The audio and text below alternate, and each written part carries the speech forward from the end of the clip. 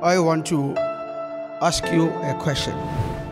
How do you know if the church you are is the right one? Okay, there's a woman here. Good morning, church. Yes, with me, it will start first with the leader of the church. His humbleness will tell me that this is the right church.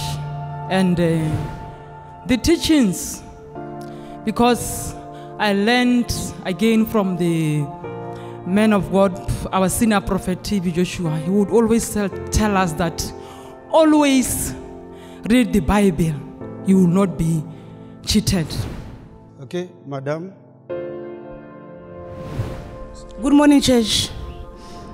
Like the scriptures would indicate, whatever happens, we saw happen in the Bible, in genuine churches of God, you'll see the same thing that happened in the Bible taking place. Thank you. Sir? Good morning, church. For you to see whether it's a right church or not, God himself must reveal to you this is my church.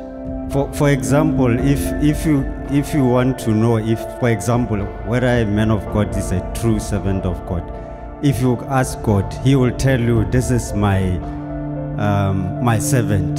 Thank you. Thank you so much.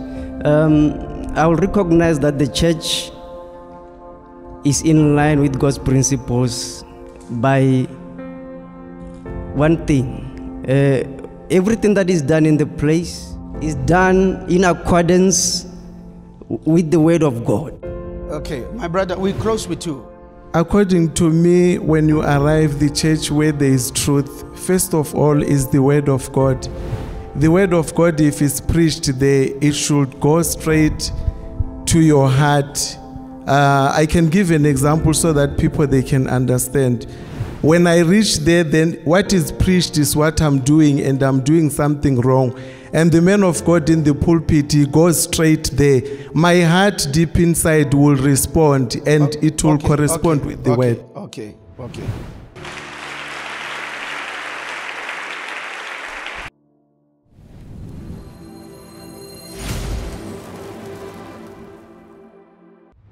The right church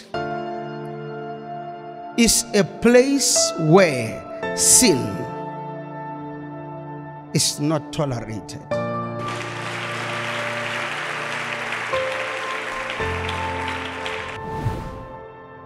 There may be no miracle,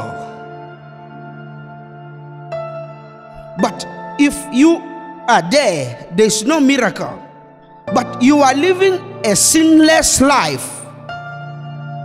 You are sick and not healed, but the life you are living is righteous living.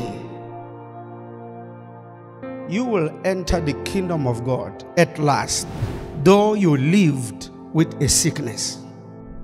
Another man may be healed, miracle, but live a life which is sinful. Do you think that because he was healed, that will permit him into the kingdom? We don't look at the right church, wrong church by miracle,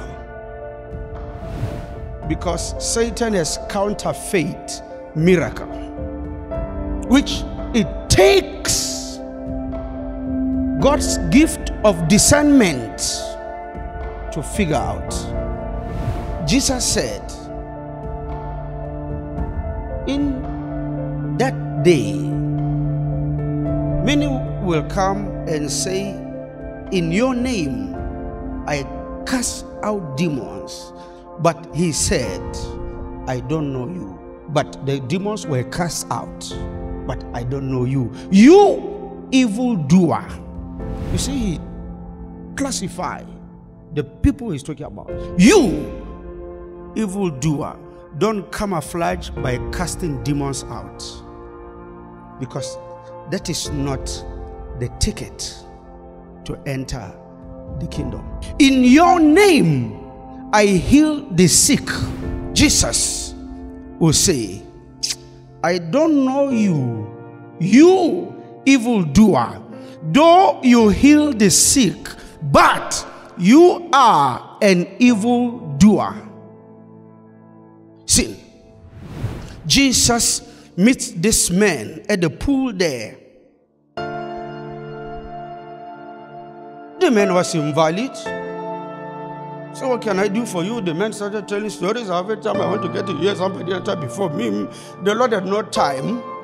So please, my brother, take your mat, stand up, walk, go. The man, the miracle happened. The Lord now met him at the church. He said, my brother, you see you are well again.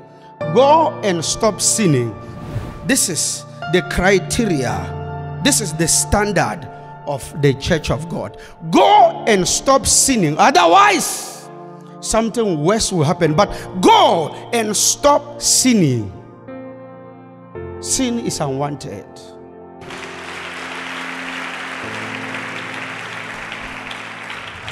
These people, they bring a prostitute to the Lord. They said they caught her in the act. The Lord look at them, look at the woman. Okay, no problem. See what these people are doing. According to the law of Moses, such a woman, we must stone her to death. No problem. No problem. No problem. If any one of you here has not committed sin, please be the first to pick the stone, hit the woman, kill her. When they thought about themselves, they said, hey, we've done a lot. They started disappearing one by one until the woman was left alone. The Lord looked at her and said, look, neither do I condemn you. I'm not here to condemn you. But go and repent. Do not promote. He did not just say, your accusers are gone. Blessed be the name of the Lord. You are saved from death, right? But go and change your ways. Stop this nonsense, Church of God. Being in the church and continue to dance and swim in the pool of iniquity is but a waste of time. Because the same problem, trouble you were delivered from because of that habit, because of that sin, you are now out of it, delivered. You continue to do the same thing, you will get back to the same trouble once more. Be delivered again, continue living a life of sin, which brought about the troubles you were. The same problems will be invited by the sin you are committing. Where are you going? Your sickness is a result of the sin you committed. You get healed of the sickness, but you are not preached the word of truth. And you go back and do the same things you did in the past and get the same sickness again, or different, or another problem because of the sin you are committing, and look for another church to be delivered again. My brother, my sister, my mother, my father, where are you going? The church of God is a place where sin is never entertained. Sinners are not condemned in Jesus, but sin can never be entertained. Jesus, the Christ, loves sinners but hates sin. He hates it. He died for sinners, but he hates the sin. You know why I'm asking this question? Because that is your struggle, knowing the church of God. Thank you. Thank you. Thank you.